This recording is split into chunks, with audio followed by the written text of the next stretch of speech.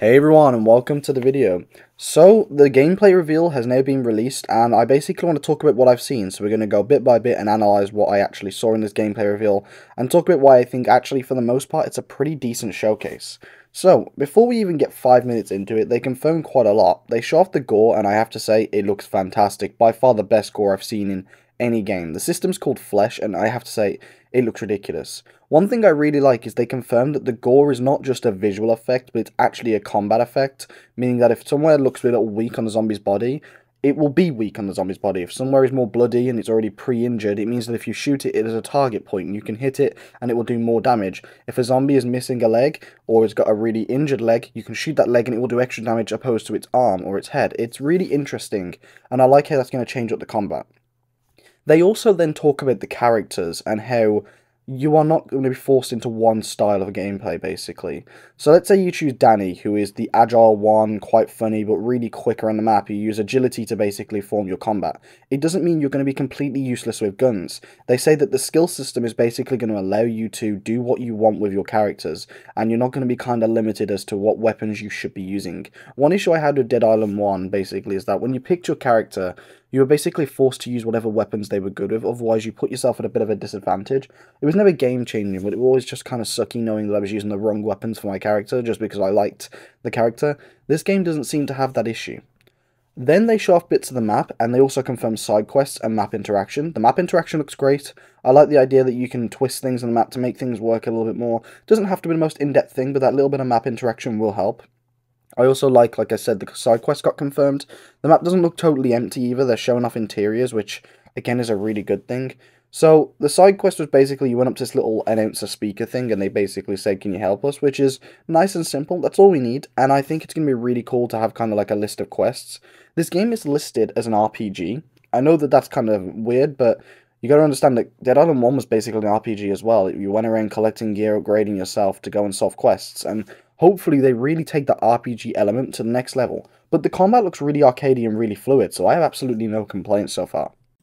One thing I really like about the combat that they have shown off is that it's going to be a bit more tactical and strategic. It's not quite as hack and slash as before, but it still has that element. So you'll be dodging attacks, you'll be using specific moves basically to avoid getting swinged and hit by zombies, and I really like that because the original Dead Island 1 combat was very simple. You walk up to them and you hit them. In this game it seems like combat's going to be a bit more tactical and strategic, and basically like you can play how you want and play to be a better player, so there's going to be a more of a skill element to it basically.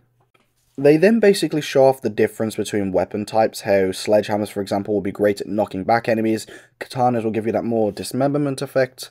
It's really cool, and I like them showing off the unique elements weapons have. They also really show off something I learned whilst reading the Game Informer magazine, that the map is going to be a lot more interactable when it comes to weapons than you think. There's lots of things to blow up and explode, and the original Dead Island didn't have that so much, but there seems to be tons of stuff in this map that you can destroy to help you kill zombies, and I think they have really showcased that in this. There's tons of like tankers you can blow up, street signs and stuff that just do damage. It's really cool, and I like what I saw.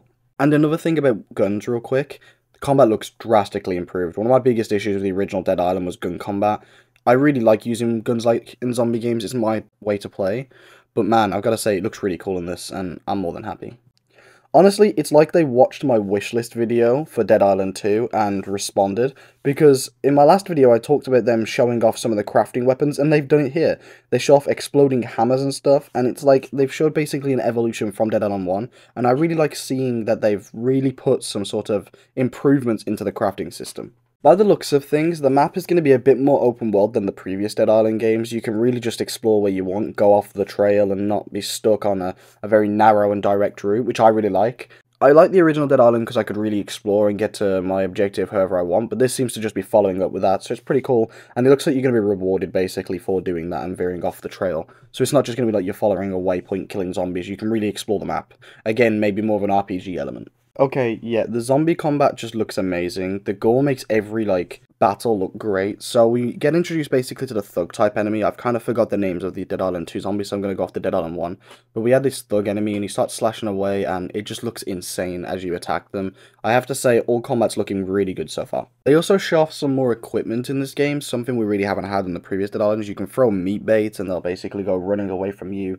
Picture it like the monkey bomb in Call of Duty Zombies, if you've ever played that. really interesting dynamic, and basically it's going to be helping you get out of pinches if you're about to get killed or something. I really like that. I also want to just say, from the bits I've seen, I'm quite enjoying the humor of the game. It's got a kind of dark, depressing, but also quite comedic style. It's kind of like dark humor, but done correctly, and I really like what I'm seeing here. The game also looks like it's going to have a couple jump scares up its sleeve, which I think is going to be really fun. I always like that when it's not completely overdone and there's just a couple times that the zombies will actually kind of catch you off guard. I really like that dynamic, and I think it'll make the game really interesting and always keep you on your toes. And then finally, it seems to have like boss fights basically coming back, and I have to say, they did a really good job. Like, I'm really looking forward to Dead Island 2. I've got such high hopes for this game after seeing this. Yeah. Dambuster, you've absolutely smashed it. Deep Silver, the marketing team has absolutely smashed it. It looks fantastic. I'm telling you, this game, it's got some serious potential, and it may well be worth the wait. And trust me, it was a long wait. But I have to say, from this little trailer, I'm blown away. I think it looks really good, and I cannot wait to get my hands on this game. So, in conclusion, it was a 14-minute video that showed me everything I wanted to see and more, just like I hoped it would. And, you know, we literally got to look at pretty much everything I spoke about wanting to see. We got to look at the story, side quests, interiors, the combat. We got new combat system, perk system, characters, the gore mechanics, the crafting. Like, Jesus, man.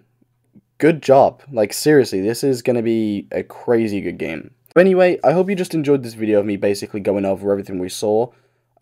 It's not very easy to put these ones together because I have to comment on basically everything I think is important, and I always miss things, so if I missed anything, I apologize. If you want more Dead Island 2 coverage, gameplay, videos, basically just content on it, I will be around to do so. So yeah, that's all from me. See you soon.